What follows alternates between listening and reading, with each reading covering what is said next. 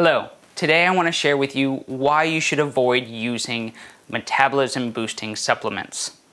Number one, most of the time these supplements are ineffective, and if they do have an effect, it's typically a marginal one.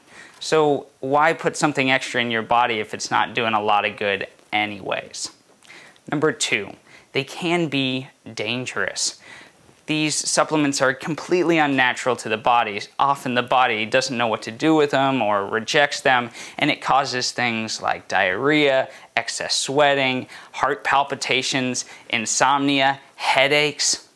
Not the kind of stuff that you'd really want for just a pill that might give you a little boost in metabolism. Number three, they're expensive. They can cost $40 or more a month just to take these supplements that might work for you.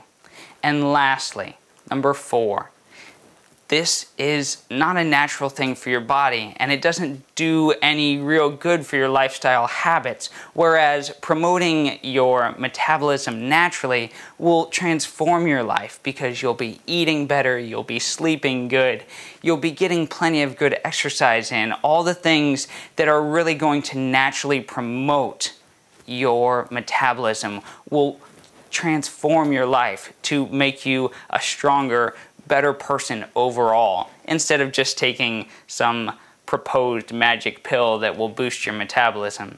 So the benefits of actually doing it naturally far outweigh the risk of marginally changing your metabolism through supplementation. All in all, do it naturally and avoid the metabolism boosting supplements. It'll save yourself and save your wallet at the same time.